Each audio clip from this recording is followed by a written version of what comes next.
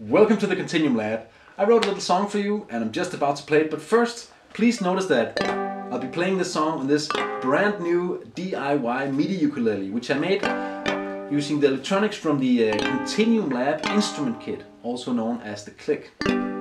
Stick around after the song for more on that. I don't really sing, but hey, that's not what I'm here for anyway. I'm here to say that you should buy the KontinuumLAB Instrument Kit. The click is what makes this thing run. So if you want one, you should know sometime next month. I hope to sell a small batch at KontinuumLAB.com. And if I sell those first ones, I'll get some more and sell those too. And if I sell enough, I'll make it cheaper. Cheap enough for you and you and you and you and you. The kit does other stuff as well. There's really too much to tell in just one song, but I'll continue if all of you subscribe. I call that little song, Please Subscribe and Buy My Kits. So if you like it, then hey, you know what to do. So this MIDI ukulele is one of the instruments that you can make using the KontinuumLAB Instrument Kit. The necessary electronics for the project all come included in the kit, and the code for this instrument is pre-programmed onto the included microcontroller. In this first batch, there's going to be 6 different instrument types to choose from.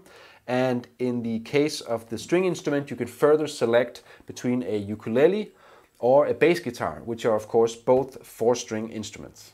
The way that works is that the output from the strings is simply defined to match that of a ukulele, but can easily be changed to a bass setup by changing a single jumper on the breakout board.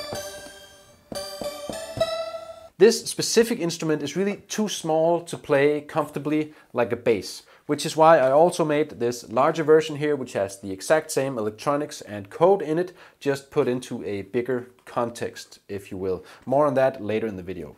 Anyway, if you've been following along in these videos, then you might have seen my original bass guitar prototype, which is the one featured in the KontinuumLAB workshops. Or you might even have seen my very first MIDI ukulele from way back in the first series of Control Freak videos, which was quite primitive and honestly barely functional. But we've come a long way since then, so let's talk about what's new. First, and I guess most obvious, is the more realistic shape, with this full and, dare I say, quite sexy instrument body.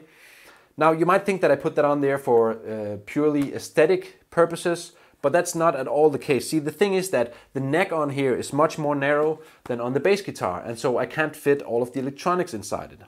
There is, of course, a simpler way of solving this problem, and so I also made a simpler version of the ukulele, which is this one, which keeps the streamlined neck-only design and just expands the structure at one end to fit everything inside.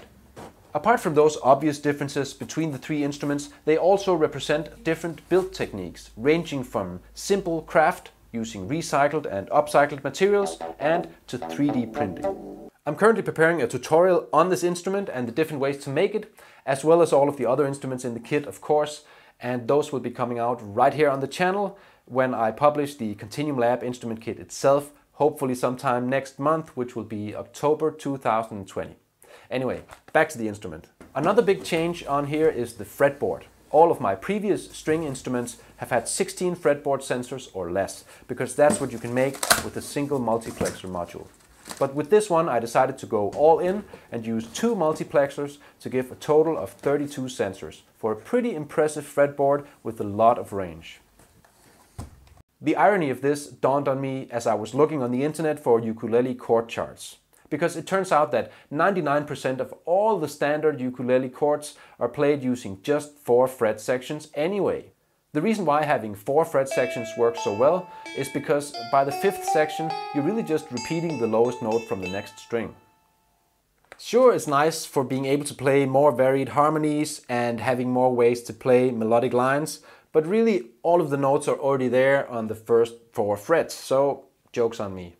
But let's talk about the sensors and how they actually work. Like I mentioned, these are capacitive sensors, just like on the KontinuumLAB wind instruments and keyboards. So they don't measure string tension or anything like that. They don't vibrate or move at all. They just measure touch. So put your finger on one and it activates with a higher reading if you touch it with more finger surface area. That works really well for the sensors on the fretboard because I just need to know if a finger is on there or not. But the right hand string sensors have a different and quite specific functionality, which is that when you touch one, nothing happens. But then when you release it, it produces an output. Well, as it turns out, that's very much doable with these capacitive sensors, and it's really just a question of software. The K.L.I.K code on this instrument keeps track of the maximum readings of these sensors here at all times, and then when you let one of the sensors go and it outputs a note, the velocity of that note is defined by how high the last maximum reading on that sensor was. So if you're picking single notes, then you can control the volume by grabbing more string as you prepare for the release. And if you're strumming, then pressing harder on the strings as you do so will give more touch, and with that a higher velocity also. Pretty much like on a real string instrument. Is it perfect? No, but it's pretty impressive for a sensor that's made out of a single piece of conductive tape stuck onto a solid base and connected with one cable. The system does have weaknesses, and they include not being able to play it with a pick or with your nails. So as you might have noticed, the structure for the string sensors is 3D printed, but that's completely optional. It really doesn't affect the functionality of the sensors, but simply helps to make a precise base for the sensor material to sit on. So I printed out the basic shape, but I still had to cover it in copper tape and then a dielectric layer like always. What would be very interesting would be to incorporate conductive filament into the 3D print to see if I can print the whole sensor structure all in one. But to do that, I would need to get a multi-extruder 3D printer, so I'll have to revisit that at some point in the future. Maybe if I sell a bunch of kits, that will make financial sense. Just saying. Anyway, when I initially finished the build, I was honestly a bit disappointed with how it worked. These right-hand sensors here were too slow to react because of all the extra time it was taking to read the 16 new fret sensors. So strumming was very frustrating because if I went too fast, it would skip strings.